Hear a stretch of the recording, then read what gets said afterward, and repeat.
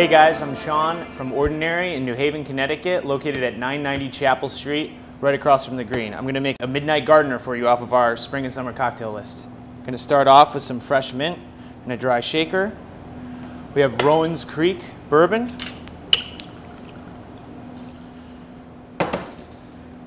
Smith & Woodhouse Lodge Reserve port. Aperol. I have some fresh squeezed orange juice.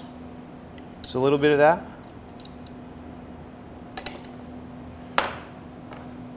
Some house-made Thyme Simple. And we're going to give that a quick punch. Top off with some ice. We're going to shake it up.